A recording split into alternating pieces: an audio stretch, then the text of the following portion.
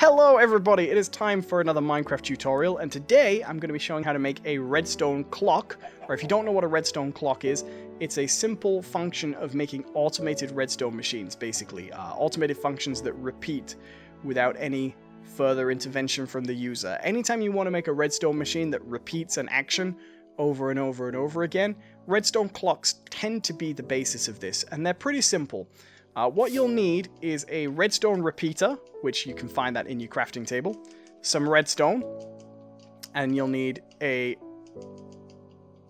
block, a stone block, just might have to be cobblestone, I'll check in a moment, and a redstone torch. As you can see, my inventory is always very full, but the way it works is, first of all, you want to just get yourself a nice big loop of redstone. It's easiest to show this in stages. Now, you want to make your circuit big if you've got room. You can cramp these into pretty small spaces, but you want to make this fairly large if you've got the room because you want to make a complete circuit. Now, normally with redstone, if you wanted to power something, the way this would work is... hold on. Very prepared today. The way this would work is you would connect something to the circuit. So, there we go, let's get a little... Oh, those are blocks. I'm being very, very dumb today. There we go, redstone powder. I'm sitting here thinking you can break these down.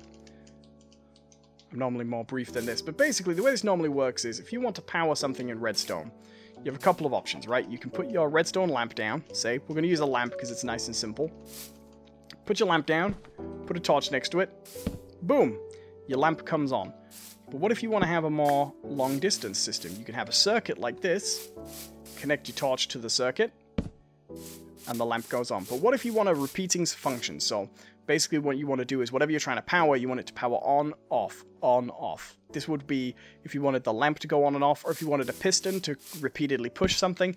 If you wanted to just have a simple automated function. For this, you need a redstone clock. Now, the way you start doing this is pretty simple. You need to make a thing called a redstone inverter.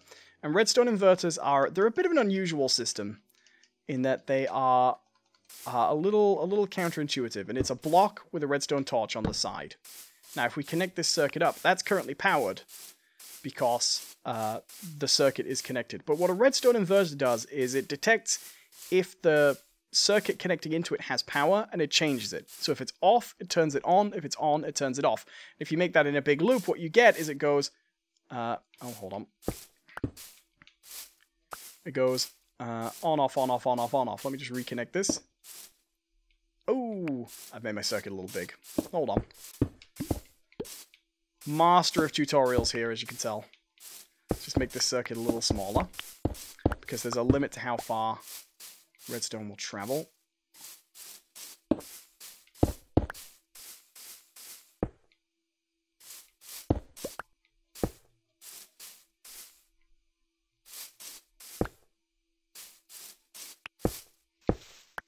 Dear me.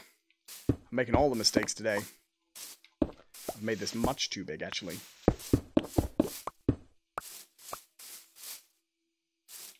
There we go. Now, you could fix this with a repeater, but I actually just want to show the... I want to show the function of this first, so that you guys can see how it works before we put the repeater in. Just to kind of show you how this works. Let me just make this a little smaller. I spread it out because I was thinking about keeping it nice and clean, but actually... Let's put the link there. Right, here we go.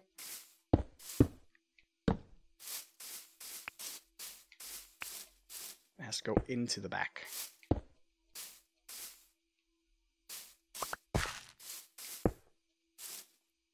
This is going very badly today, isn't it? Maybe I'm doing this the wrong way around. Hold on.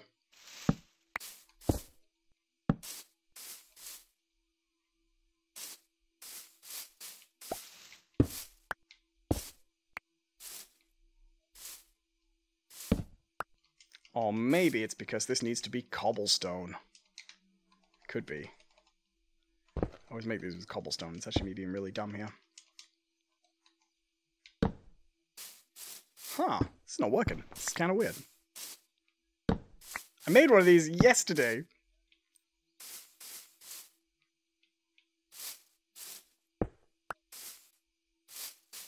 It would be when I need to just put one together.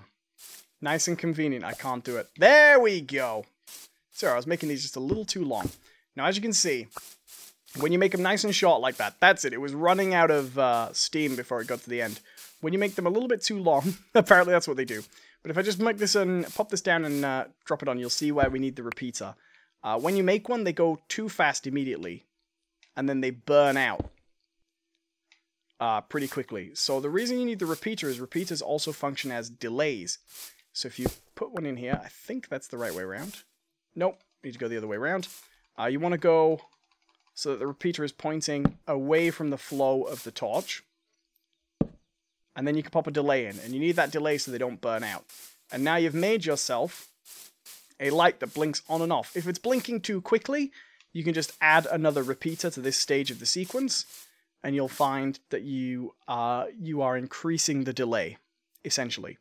And then if you want, what you can also do is if you connect to a different sense of the circuit, so if you see this bit's on, then it's off, this bit's on, then it's off, if you actually add a different a connection from a different point of the circuit, you can put another lantern on here, and now you have an alternate lighting system.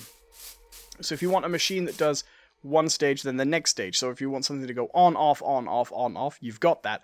But if you also want a two-stage system, you can make it with that. And this is basically the fundamental principle of every repeating redstone machine, this redstone clock. And I'm going to take the... Let's take this back there. Sorry about the delay there at the beginning, but that is basically how these work.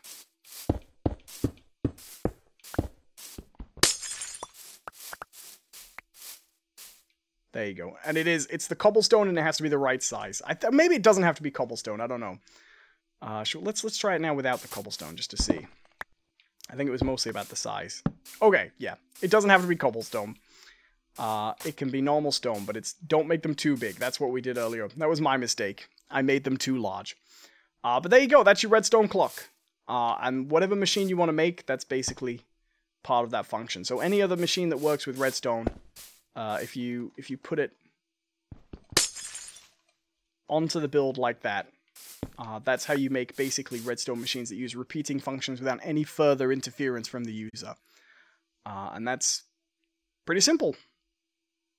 There you go. Thank you for watching. If this was useful for you, I hope you leave a like, and I'll see you all next time.